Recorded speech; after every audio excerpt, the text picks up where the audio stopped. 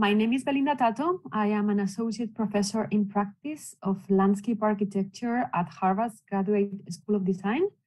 And I am also director, together with Jose Luis Vallejo, my partner, of our firm, Ecosistema Urbano, which is based in Madrid and here in Boston. So I'm going to be presenting some of our work. I thank you, the university, for the invitation. I'm very pleased to be here, even if virtually. I'm going to be just in a few days there. So I will be sharing a screen. Just okay, so I understand you can see my screen all right, right?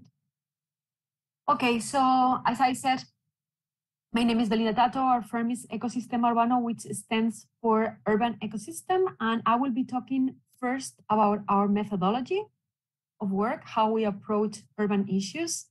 And then I will illustrate this kind of methodology and approach through 4 different projects, 2 of them in Europe, 1 in China, and another one in the United States in the area of Florida. So the first thing that I would like to say is that we started our practice in the year 2000. We had the fortune to be working in different parts of the world, and this has exposed us to different climates, context, social and economic context, and environmental conditions. So this is, I like to say that it's a whole continuous learning journey, because every single project is a different challenge, and we really need to understand the local conditions, the local context, the local people to be able to operate in them. So I would also like to start with this kind of powerful quote. Design has the power to transform the world. I don't know how many designers are in the room, but design or the transformation of reality does really have the capacity to change people's lives. Because design can transform reality, can change mindset, can shape behaviors, can impact people's lives, can definitely contribute to creating equity in a city or in an urban environment, and it can change the future.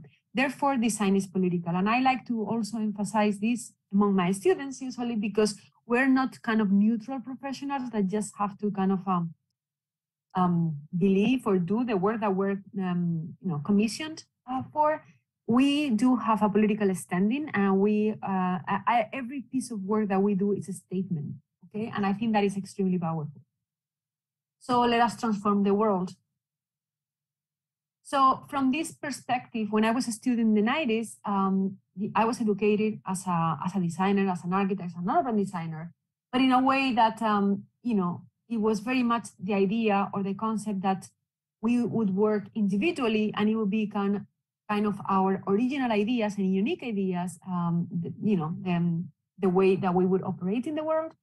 Throughout the years, over the last 22 years in which I've been working, I realized that it's not so much a single idea or a single mind, but it's mostly a network of ideas and a network of people with different disciplines. Because urban issues are extremely complex, and usually it's not just a single idea that needs to be addressed or the way that we to solve them. So I've been working on projects that relate to awareness, to management, to technology, to behavioral change, to landscape in every possible scale, to education, placemaking, and many other tools. So this idea that, again, even if I was trained just as a designer, I've been trying to incorporate all these different methodologies and tools, and I needed to address urban issues and urban topics. So regarding methodology, I will be speaking about these 10 points. The first one is about exploring. The second one is about research. The third one is network. The fourth one is about sharing. The fifth one is about openness. The sixth one and the seventh one are relating because it's about thinking big but starting small. So cities should never get paralyzed by the fact that they don't have enough resources, because it's always the case. So we should have always a kind of a global vision, an urban vision, a future vision for our environment, although maybe we cannot implement it fully, in one single stage. The eighth one is act now. So again, we should never get paralyzed by realities and challenges. It's always challenging to do anything. The ninth one is about communication.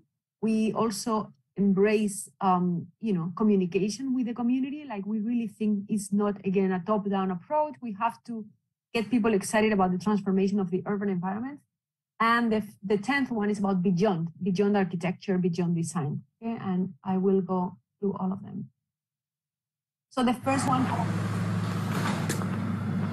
so again, because I was trained and educated as a designer, the exploration that we were educated for, it was not the physical exploration, it was about understanding the physical context. And again, throughout these years, I developed a true or honest interest in the social component. So we not only have to explore the physical environment to react to it, we have to understand the social environment to be able to design the physical space. So again, we've been trying to develop, acquire the different tools for all the physical mapping, we're saying, but also the social mapping, how to understand how people move, how people feel in the space, which is not so quantitative, but is more qualitative. The second point is about research. We're never experts enough. Every single project, and I like to say that to my collaborators, to the people who work with me in my office, to my students, every single project that I've faced in my life has some sort of research and has some sort of knowledge that I need to acquire. We never repeated solutions. And also, even if we wanted to repeat a solution, the context and the environments and the challenges were different. So we had to develop new tools, new ideas. So we do need the capacity and the ability to research in no matter what space or in no matter what expertise.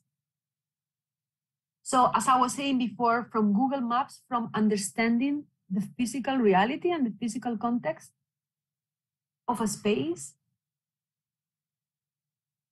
to Twitter maps, how people feel about the space, how, what is the likability of the space, how certain environments, certain spaces, certain areas in the city make people more happy or less happy. And I think this idea of kind of embracing how people feel in the space is still to be developed. Like we don't have maybe the appropriate tools to do so, but I think, because of the technologies, we will be able to do so in the short time. The third one is about the network. As I was saying at the beginning, we don't work on our own. Like we are architects and urban designers, but we collaborate with botanics, with landscape designers, with anthropologists, with sociologists, with engineers, with professionals of communicators and journalists. So again, because we want to because complex projects are complex and a little more, they're not so straightforward. They require different points of view. They require different methodologies. We really need to create this kind of network. And again, today, because we have the capacity to communicate as we're doing right now with people from all over the place, we don't have to rely only on the local collaborators or contributors. We can create a global network, and that is extremely powerful. About the sharing, so we also believe in the open data. The future can only be open, and the only way to empower people is to actually giving access to this data. So again, how can our work, even if it is, let's say sometimes private, how can it become more public, more open, and more accessible to everyone? And in terms of sustainability and efficiency, in terms of resources management, we really need to make this data available and open to everyone. Be open. As I was saying before, we've been working on participation processes for the last 15 years. And this openness is about trying to improve the projects, trying to improve the solutions that we're kind of working on for the city with the inputs and the feedback from the community. We don't believe we can do a top-down approach to solve, the future of the city. It has to be a bottom-up, and we have to kind of, try to find the middle point to create this kind of efficient communication and exchange of information with the community. So in this sense, we have created, of course, a number of participatory projects, but also we created a digital platform, which is this one. These are screenshots from the platform, which is called LocalIn, and it is open now for anyone in the world to use it. And the idea is to create this platform where people can leave their comments, their ideas, their expectations for the city. And we work with 2 different colors, very simple, red for the problems and blue for the opportunity. And it is a way to not only kind of gathering information for us, useful for our work in the cities that we work, but also to create a repository of ideas that will remain among the community so that they can, take the lead, they can continue the research, they can continue to understand the local conditions for them. The think big, again, of course, we all want to do big projects. We all want to change reality in the best possible way. But sometimes, or most times, cities, governments, communities don't have all the resources that are required for doing these huge transformations. And my learning and my thinking is that we should never, never get stopped or limited by that. We should just try to find an opportunity to start the process, to start the transformation process. And I like to think that actually design and urban transformation can become a catalyst for a larger process. So it's always important to give them, the client, the community, the government, the opportunity, the idea of one small intervention that can trigger a bigger change and bigger transformation.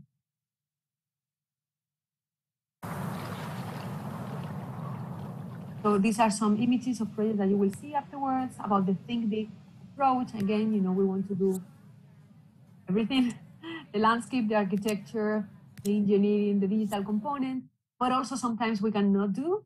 So the start a small portion is like, what happens if we cannot demolish completely the street? What can we do on top of it? How can we start kind of creating layers of complexity, layers of transformation that, again, as I was saying before, can start triggering a social transformation, an economic transformation, an environmental transformation. So again, we can also change reality and we can also have an impact in the long term, even if we're doing something in the short term with the small interventions. And I like this idea, the power of it.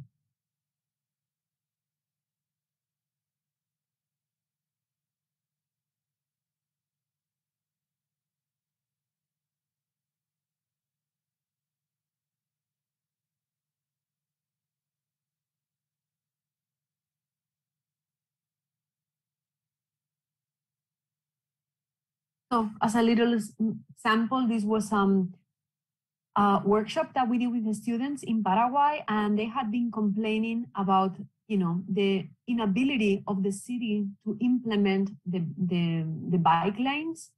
But all of a sudden, they realized that actually this was an action that they could take on themselves. So, that day, they got the brushes and they started to paint this, and they created more than 8 kilometers of bike lines throughout the city.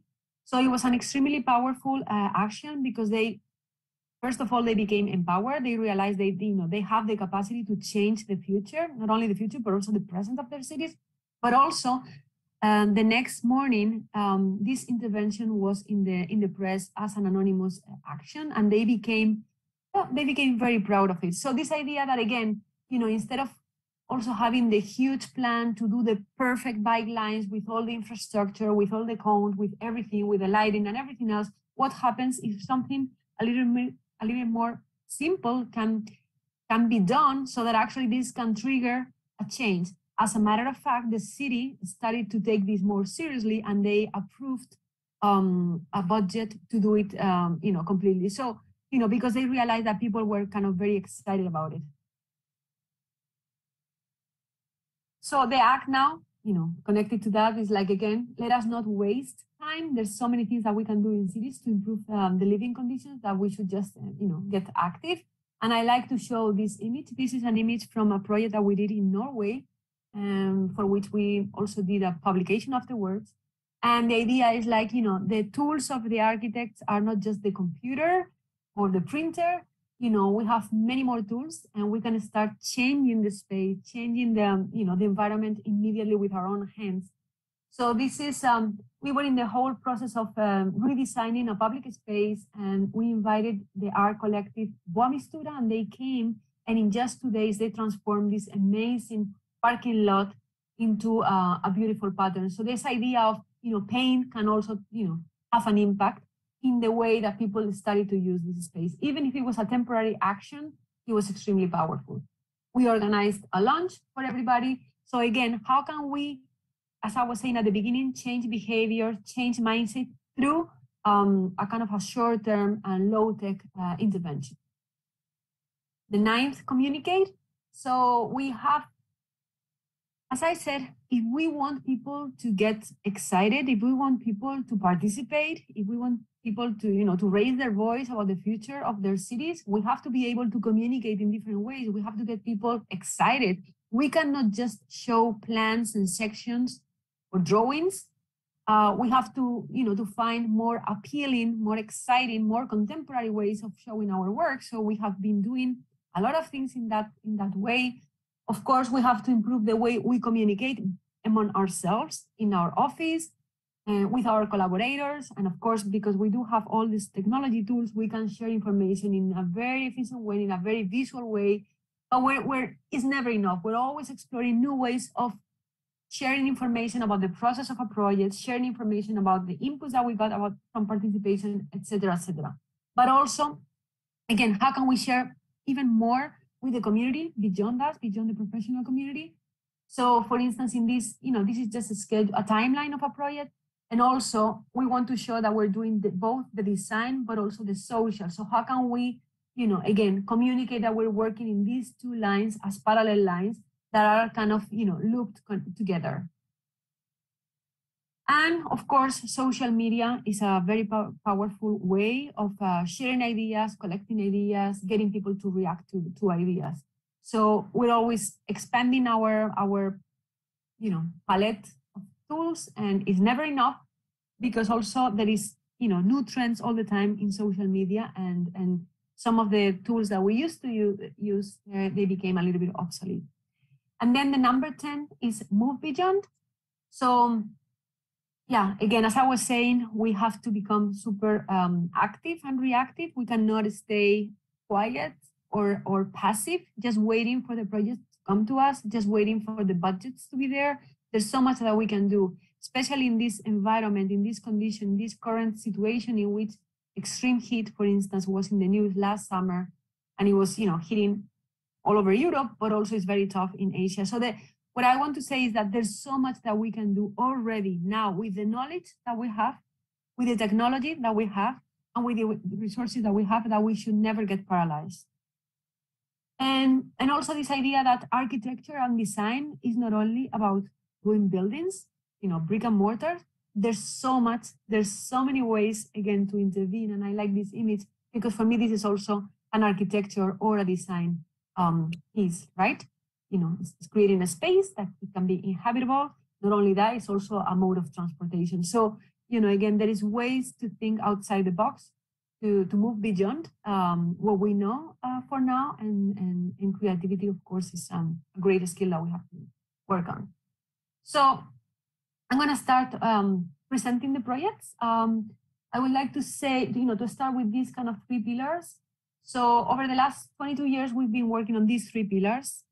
The first one is the environmental. We've been working creating climatic comfort in public spaces, in cities. We've been working to improve urban ecosystems, to make cities more natural.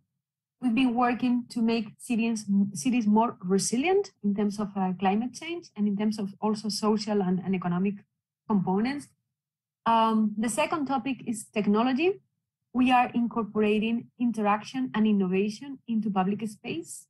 And we like to think of the public space as an open process that can be kind of completed by the community who uses it. And then regarding social, as I was saying before, I believe our work is pedagogical per nature. So there is always a component of education in every project we do. We want and we do engagement processes. As I was saying before, we try to engage with the local community in many different ways. It's not that we have a recipe for all. We're always testing new ideas and new tools. And the equity, our work definitely contributes to improve people's lives. Therefore, it brings equity to urban environment. So it's a way to rebalance the city, to give more opportunities, okay? So the 4 projects that I will be presenting are touching upon these topics one way or the other. But they're always, these topics are always in the DNA of every single project, and I hope you get it. So the first one is a project in Madrid. It's kind of an old project, but it was very relevant in our career. So Madrid was growing a lot over the last 20 years. All these yellow areas are new developments led by the city of Madrid. So this red development was an area that was planning for 26,000 housing units and around 90,000 citizens. So as you can see here in the planning, everything is very much about this idea of living with the car and relying on the car. So compared to our more Mediterranean lifestyle, which relies on public space, pedestrian activity, you can walk everywhere or you can walk to your everyday needs. However, these new developments were very much based on the use of the car and the distances, the experience, and the sections of the streets are mainly considering the car experience. Okay? So this is the appearance of the buildings. Also, the blocks completely ignore the conditions of topography and orientation. It's always the same block repeated over and over. And there was this area which has this boulevard, which is 550 meters long and 50 meters wide. So there was a department within the city of Madrid who was concerned about this type of urbanism. They organized a competition for this boulevard because they really thought that we could do better as architects, as people from Madrid, in which, as I was saying, as you can see, the old fabric of the city is very organic. It's about small scale, it's about confinement, it's about natural space, etc. So we got inspiration from this public space in Marrakech. This is the Gemalevna Plaza. And what we liked from this space is that it is extremely open and flexible. It's just an asphalt surface during the day, which is very, very hot, but it becomes an extremely huge restaurant. There's a number of pop-up restaurants who serve all sort of food during the night. So this idea of flexibility, this idea of, occupation, this idea of reinvention, this idea of spontaneity, we thought it was extremely powerful. The other topic that we had to deal with is the heat. So Madrid is very, very dry and very hot in the summer.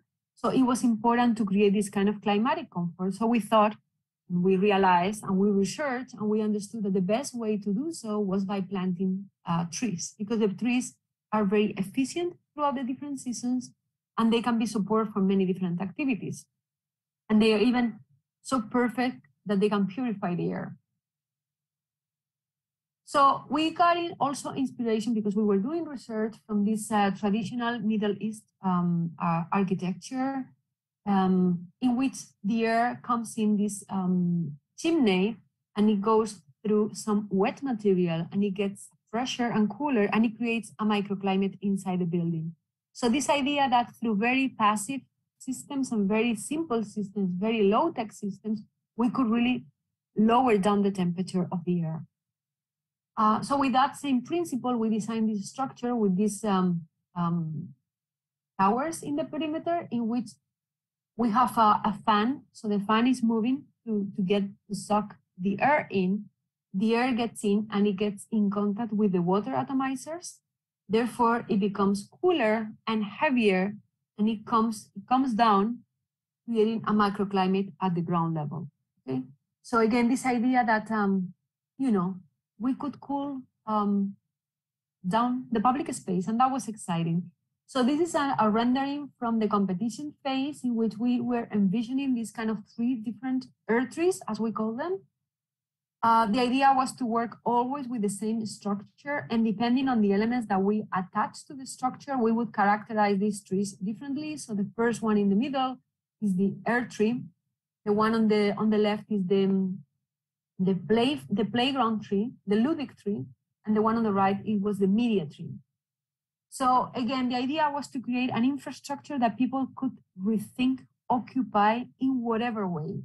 At that time in which we were developing the project, there was no neighbors, there was no buildings, there was only the streets as an infrastructure. And this project was co-funded by the city, but also the European Union, a life program that they had. So it was interesting because on the one hand, we missed the community input, but on the other hand, we were extremely free to do anything because it was very much an experiment. There was nothing around. So the project happened. So we built the 3 structures that I was showing. One of the powerful things, when people asked us about innovation, I think the innovation of this project is about bringing systems that are off the shelf, that are already there, and use them in a different way. So as architects, we do not have the labs or the factories to produce new systems, new elements, right? Like you really need a research lab or a company. Like that usually does not happen. So we can only utilize the systems that are already in place, that have been tested before. So in this particular case, we were using a lot of the systems that are usually used in the greenhouse industry, which is very developed in the south of Spain. So this idea that we were grabbing elements from other industries, from other grounds, from other fields, to use them in a different way, to climatize public space, okay? So, of course, all the systems are either recyclable or recycled. We wanted to kind of embed that idea in the public space. And another important asset of the project was that at that time, there was a law in Spain that forced the electrical companies to buy the electricity produced by alternative means as much as 5 times their selling price. So the trick is we were producing energy, we were selling it to the network, and we were buying the energy that we needed back from the network, and we were making a profit of around 6,000 euros at that time. 10,000 euros at that time per structure per year. And the idea was to reinvest that, those resources into the maintenance of the structure. So, we were very concerned in this project, and we've always been with every single project about the long-term maintenance of whatever we produce. We have to be aware that cities are really struggling to keep their public spaces clean, in operation, with all the systems, in good condition.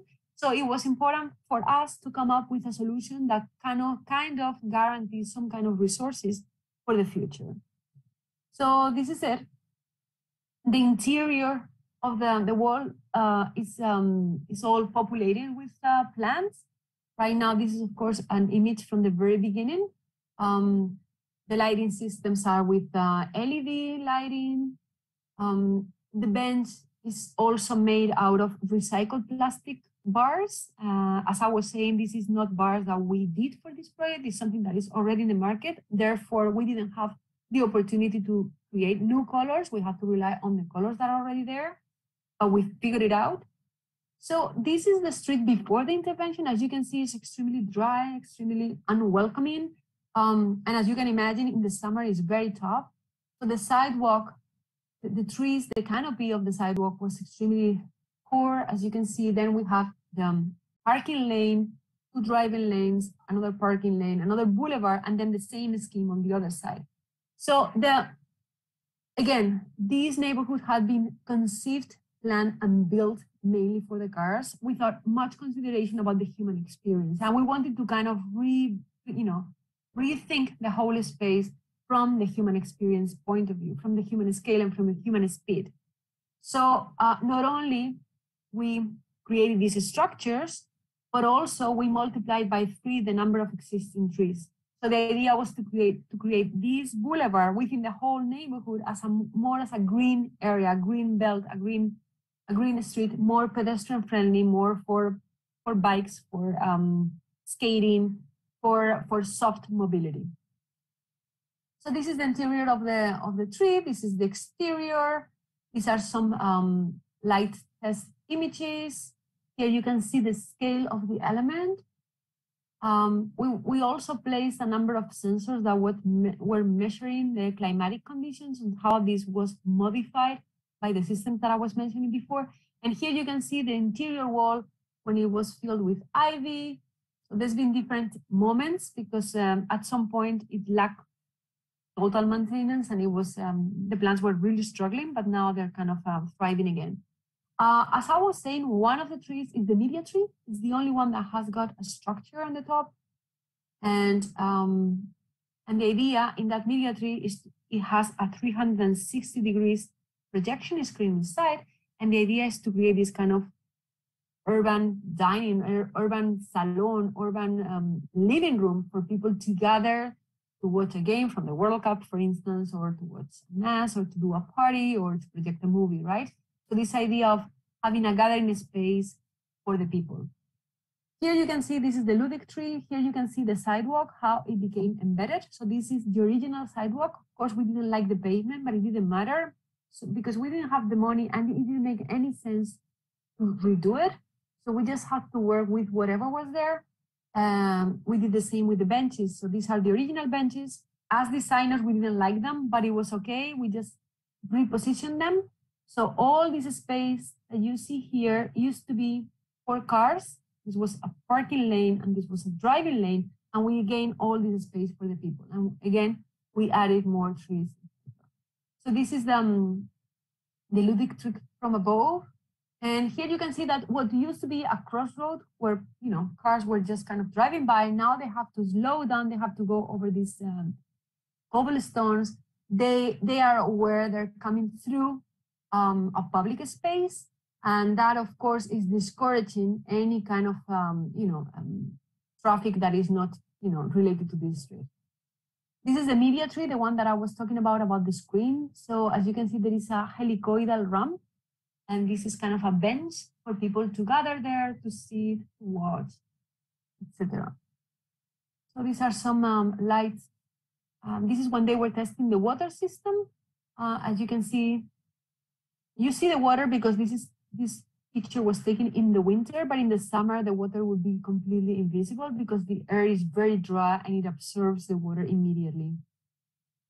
Okay, so these are some instances of, people using the space, people organizing all sort of events, all sort of concerts, all sort of, competitions, etc. This is a winter picture. And then, when I talk about equity, I talk about equity in every possible way. So this is a neighborhood that all the buildings are social housing. There is a very powerful program about social housing led by the city of Madrid. So they are all very quality buildings, very good. They all come from architecture competitions. So there are all renowned architects doing these buildings. So it's a very, the buildings are very beautiful, but they are connected to an area that is not extremely wealthy. It's a kind of a, workers area. It was kind of, it was a little bit deprived over the 80s and the 90s. So this idea of kind of bringing architecture and design and innovation into a place that could be a little bit kind of forgotten by the city is a very interesting equity operation, because all of a sudden this area has become very popular, again, not only because of this project in particular, but because of all the many architecture pieces that are in the neighborhood that actually has attracted attention from architects and designers from all over the world. So there is always people visiting this neighborhood. So, and that of course has contributed to create, little cafes, little bars for people to gather there and eat there. So this idea that, again, design can, bring up a little bit some of the areas and create new behaviors, new trends that wouldn't happen otherwise. So this project got a number of recognitions and awards, and it has been, covered by multiple media. Oops, sorry, I'm going backwards, sorry. And we're very proud of it. As a matter of fact, a couple of years ago, we sent somebody to interview the people living there, and they are very proud, and they all know about the climatic performance of this element, etc. So they embrace this idea of bringing innovation and bringing, something that is, not so common into the neighborhood, and they're very proud of it. Okay, so the second project is in Shanghai. This is not the project. This is the pavilion from the United Kingdom. So the international exhibition in 2010, it was very interesting because the motto of the exhibition was "Better Cities, Better Lives." And although there was amazing interventions in terms of pavilions, the public space and the experience of being at the expo, it was very tough. It was very tough because it was very hot. Most visitors to the expo was in the summer. In the summer, the level of humidity is extremely high, and also the temperatures are high. So people struggle to queue to enter the pavilions, and it was exhausting. So we were invited to do the public space of the Madrid pavilion. So again, our approach is like, how can we provide a public space that is comfortable climatically so that people can gather there, can rest there, can eat there before entering the pavilion or after, or just, whatever. So we work with the engineers, and they were doing simulations of how to create this kind of breeze, because when the air is so humid, you need to move the air. You need to move it to create a better comfort. So they were doing some simulations by putting some awnings to protect the space from the sun, but also placing a 7-meter diameter fan in the middle. So this is how the pavilion looked like.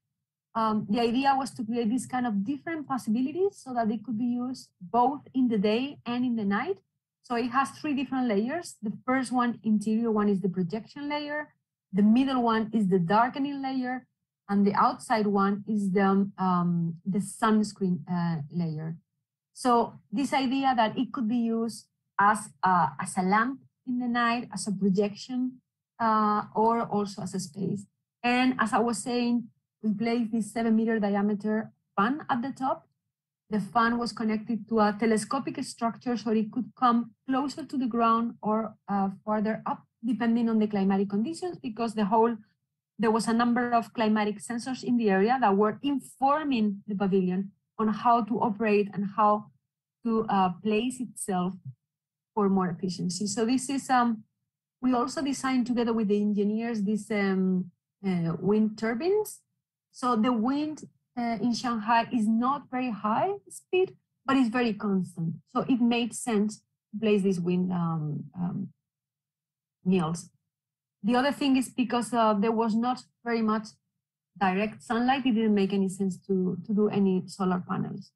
So these are some moments of how the space was used to portray Madrid culture, Spanish culture, etc.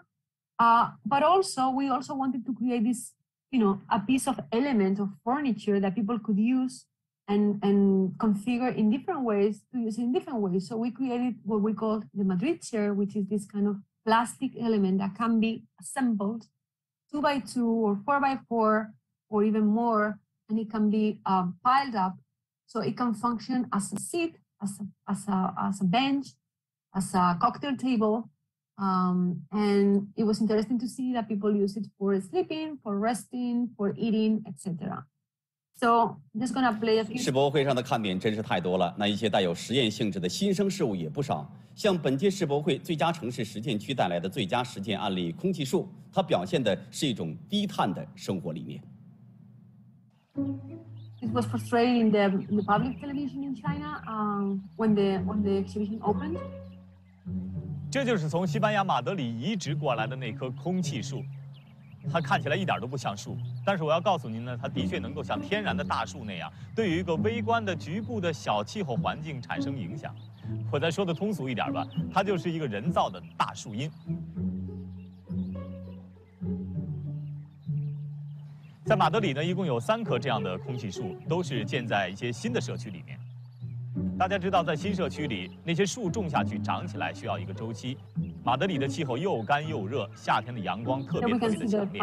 可是马德里人又偏偏很喜欢在户外聚会，进行一些社交的活动，所以呢，他们就在那儿建起了这样的空气树。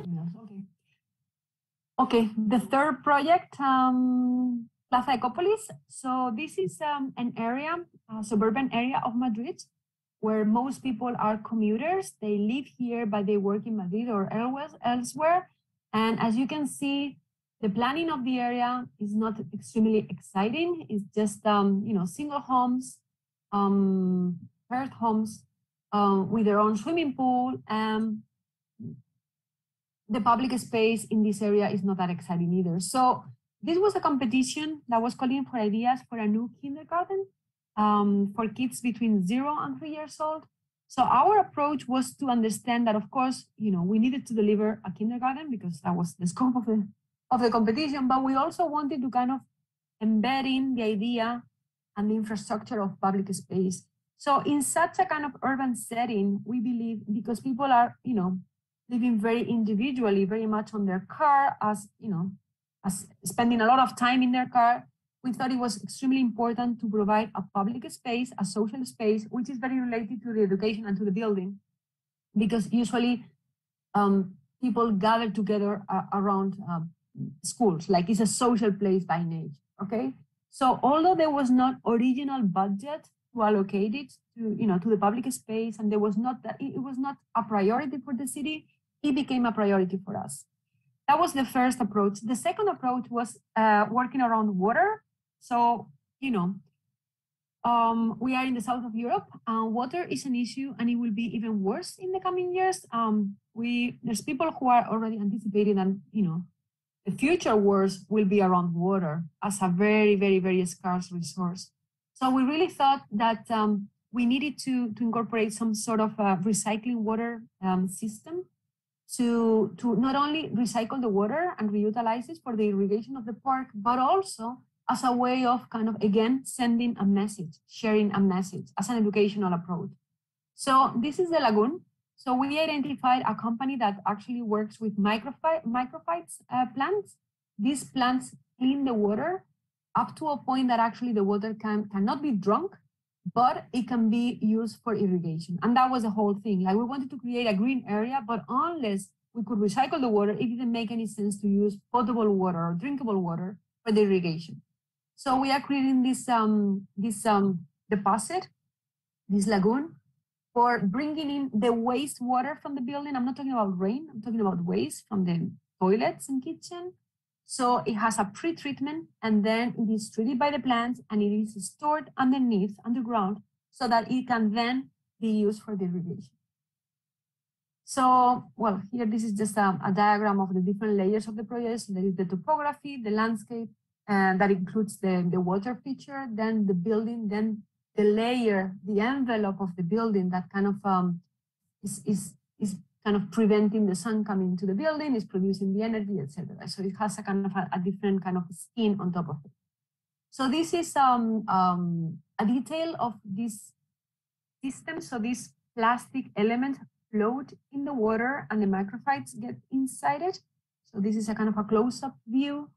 And this is when the plants were placed in the little lagoon in front of the building. So of course we had to fence the lagoon, because this deposit is like 2 meters deep. So I would like to emphasize something, because when I talk about the project, it all sounds like a very kind of fluid process, easy process, but there is always a struggle, and there's always negotiation, there is always engagement behind every single technical solution. So in this particular case, of course, the city was resistant to place any kind of recyclable system.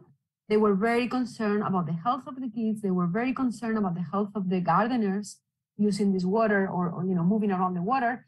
But in the end, it worked, and it is working. So the company had been working around this, and they had all the certificates about health and all of that. So what I am saying is, like, it's just impossible to implement any kind of innovation, any kind of new process, because it's about creating a new protocol of use, new protocol of maintenance, new protocol of whatever. And it requires, no matter what, the involvement and the engagement of the people who will have to take care of this element. So in this particular case, it was the officials from the city. In other cases, it's somebody else. But what I'm saying is, like, you can only achieve this sort of, let's say, innovation or kind of breaking the rules or coming up with new rules in the public space or in the public realm or in whatever project, if you manage to get everybody on board, everybody around the table, everybody engaged. Okay. Here you can see that the area where this project sits is an industrial area, so it's a very rough area with a lot of traffic and noise. So we created this topography to create this kind of buffer to create a kind of a more safe area for the kids. So the space has become a very popular space. Here you can see how we're working with the topography to kind of embrace this public space, but also the building is half buried. So that means that it's more stable energetically in terms of climatic conservation. So this is the building, different moments. it is interesting because the building has become popular even in the weekends when it is not open to the public. People will come here and use the, the public space, use the swings, use the playground. It has become popular also among the teenagers, although it's a kind of kindergarten, but also the topographies, not only served as a buffer, but also they become a playful element. So this idea that one element can serve multiple purposes. So we place these slides, and again the social component. So people kind of enjoy the project. People are aware of the significance of the project. Here you can see the macrophytes much more grown, and then, of course, again, how can we, give the project to the community so, they are empowered, if they trust the project, if they like the project, no matter what happens, they will kind of fight for it. And I think this is kind of, the long-term sustainability of the projects as we see it.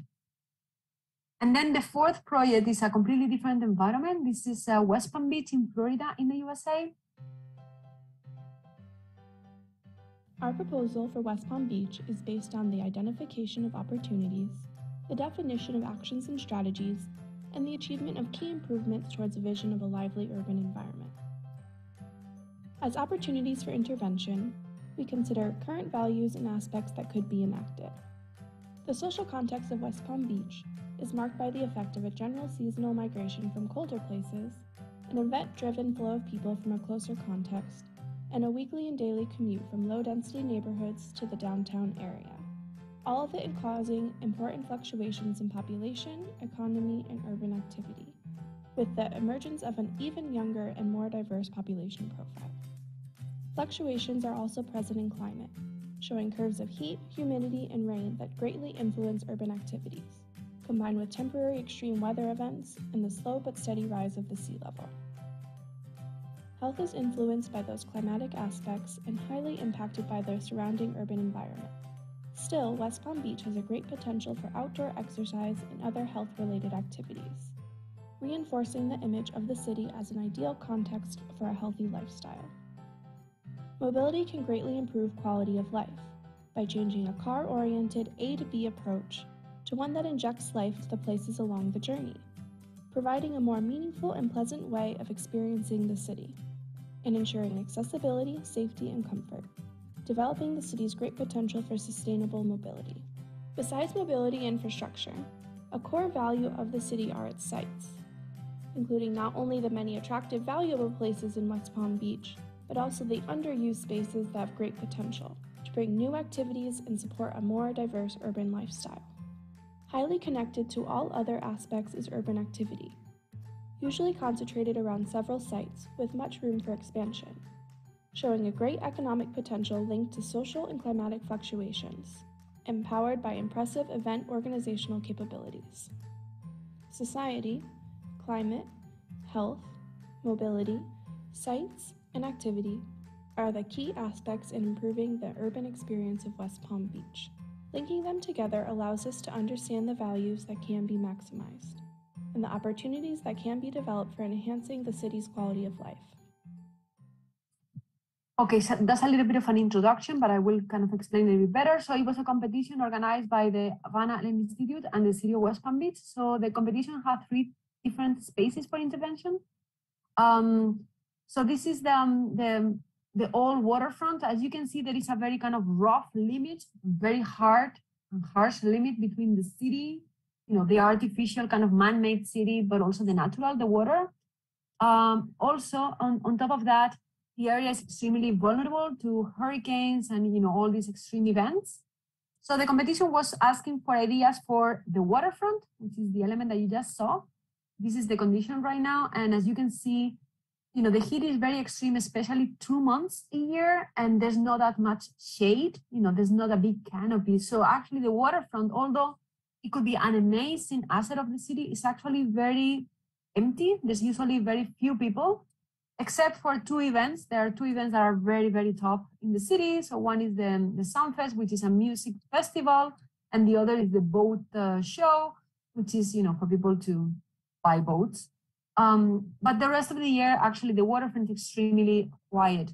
The second element for the intervention was the passageways. The passageways are these kind of, areas, spaces for delivery of goods, for collection of trash, and we have seen in the movies many times, right? So they're a little bit kind of neglected and abandoned.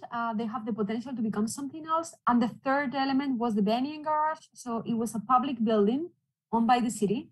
It was a garage from the 70s, and it had the typical configuration of a garage with these ramps, half levels, etc. So the competition was extremely open-ended. They were asking like, okay, what should we do with these three elements? Just give us a program, give us an idea, etc. So our approach was this kind of 5, interventions or 5, methodologies. Renaturalize. How can we make the city more natural? How can we better connect it to the water system? How can we connect it better, both within the downtown with the neighborhoods, but also within the downtown itself? How can we reactivate the spaces that are completely neglected? How can we involve the citizens, and how can we create climatic conditioning? So how can we improve the climatic comfort? Because as I said, according to my culture, the climate is extremely mild and beautiful for, let's say, 10 or 11 months. For 1 month or 2 months is really tough. But actually, this is also something that we learned through the years. Climate is very cultural, so they have very little tolerance to the heat. They stay indoors most of the time. Although, again, to my culture, it would be totally fine. So this is the waterfront, and these are some of the strategies that we proposed. So the first one will be to connect these kind of passageways to the waterfront and to create a public loop. So again, enhancing the pedestrian activity, creating a pedestrian area, but also connecting, you can see on the right-hand side, making the downtown more connected between itself, giving priority in some of the streets for pedestrians and for bikes, but also connecting the downtown better to the neighborhoods.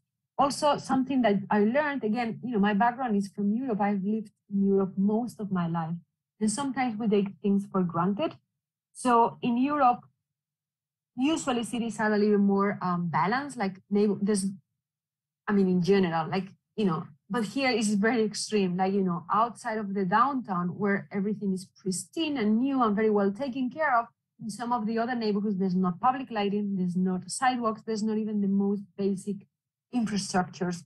So this idea of not only kind of enhancing those neighborhoods, but also how can we do an intervention in the downtown that it can really benefit the people living in the neighborhoods.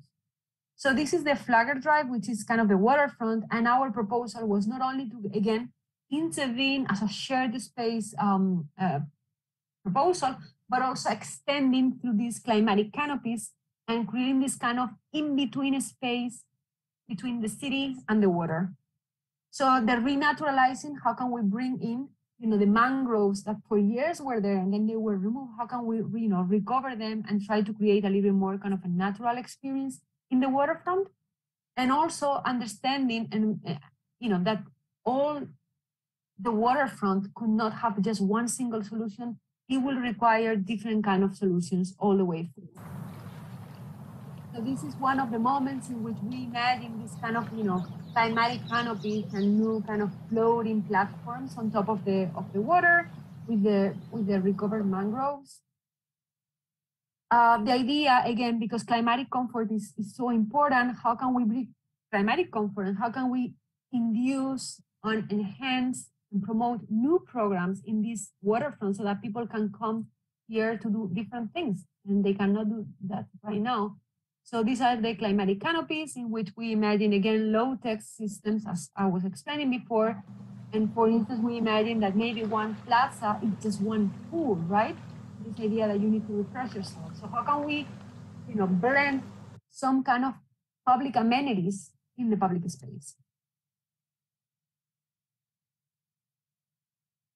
Also this idea of people kind of, interacting with the public space, configuring it different ways. Sorry. So that is the plan, how we imagine this,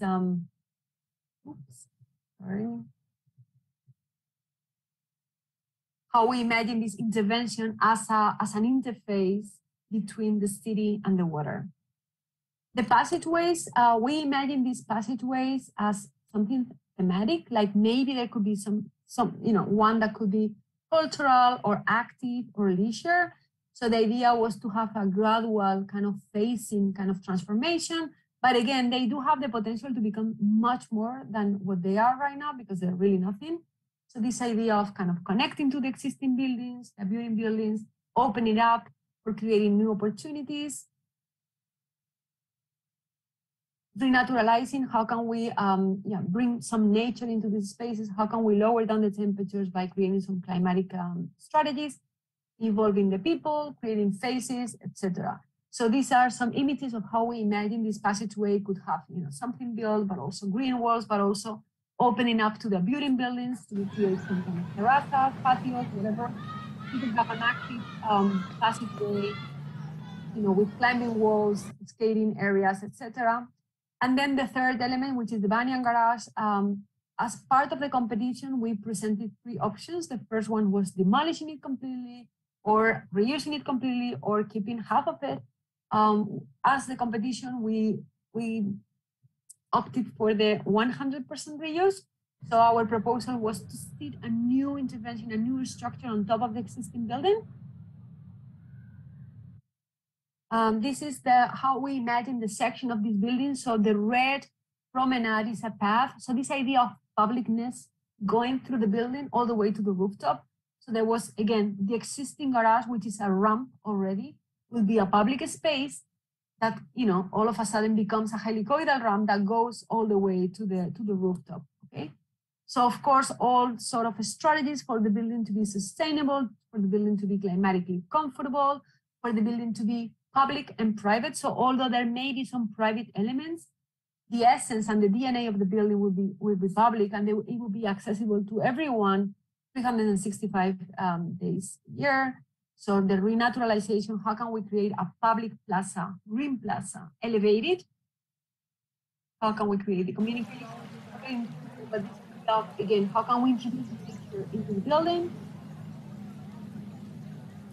To climatize it.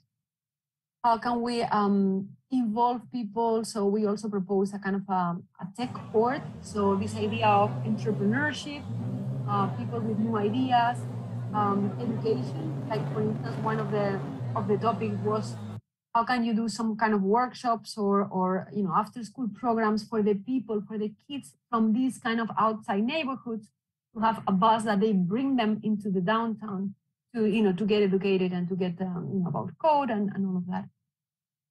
So all the climatic strategies to protect the building from the sunlight in the day, but also to open it up in the night so that it refers. Having both passive and active solutions. The rooftop as a public space from which we can see the whole waterfront. And this is kind of the buffer space between the existing garage and the new intervention. This idea that it could be a plaza with food trucks, open air library, benches, and everything. This is an image of the, behind the skin facade of the building. Again, the idea was to, streamline the energetic performance of the building. So not every space would be climatized. You could have spaces 0% climatized, 50% climatized, or 100%, depending on the programs and the requirements of these programs, okay? So this is this idea, like, there could be some different ways to navigate the building so you can have different users without, conflicting with the other programs.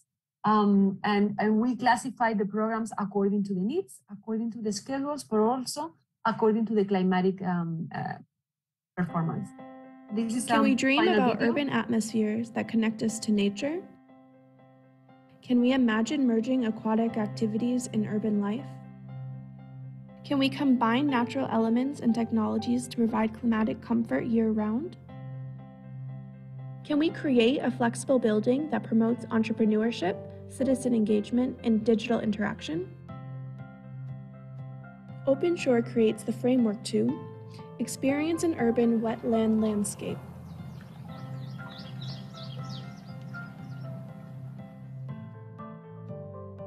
enjoy the city while swimming,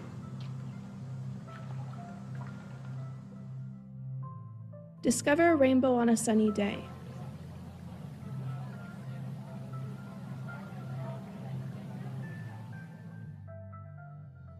connect with others, and get inspired.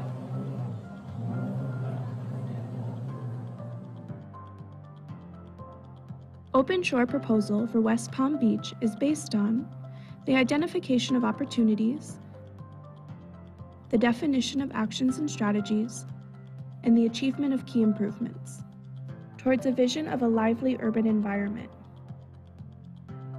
Open Shore addresses West Palm Beach holistically, considering urban, cultural, social, economic, and environmental aspects. In order to connect the urban vision with a coherent design, we have to look into the different places and programs to carefully identify their potential. The new waterfront is an extraordinary opportunity to reconnect the city to the water, making good use of West Palm Beach's spectacular location. The Great Lawn, already a central piece in the city's urban life, will become the urban living room of West Palm Beach. The Meyer Amphitheater will be the ultimate space for great urban events and all kinds of cultural activities. The alleyways will undergo a rapid activation process, ranging from temporary interventions to the development of permanent structures to host new programs. The former Banyan Garage is reimagined as a new focal point for activities, attracting business and talent to create knowledge, cultivate culture, and foster innovation. Open Shore provides a set of tools to reimagine these places and positively shape the urban transformation of the downtown.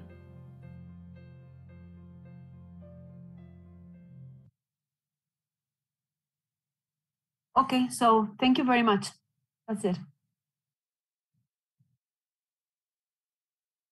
Okay, we have to, I think, cities have been very impermeable for many years. It's about kind of just getting rid of the water, And actually we have to start, working in the other way. Absolutely. Like, how can we retain water in place? How can we work with that water?